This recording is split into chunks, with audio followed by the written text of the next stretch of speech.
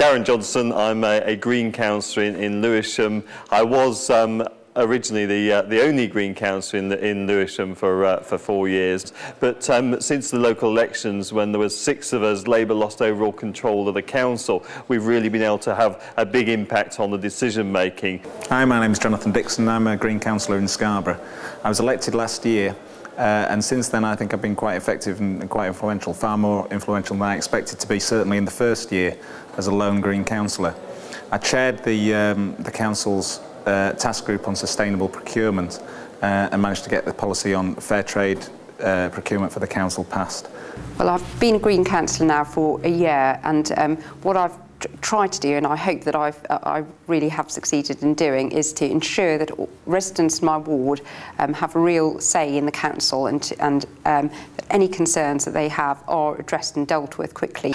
As a member of Liverpool City Council representing the Green Party, I provide a visible sign that it's possible to get elected as a Green, and that means that anybody elsewhere in the city and other parts of Merseyside knows that voting Green is a useful thing to do. It can lead to consequences.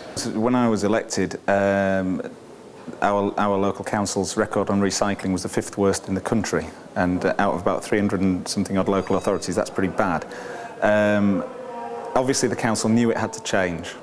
I got elected really, I was just in the right place at the right time, and other councillors recognised that a Green perspective on this would really be what they were looking for. I've become very involved in a local environmental group in the ward, so that's working in the poorer part of the ward where there are mainly housing estates, and getting local people involved in an environmental group which is going to try and improve the local environments in terms of our parks, planting trees, and also just improving people's quality of life.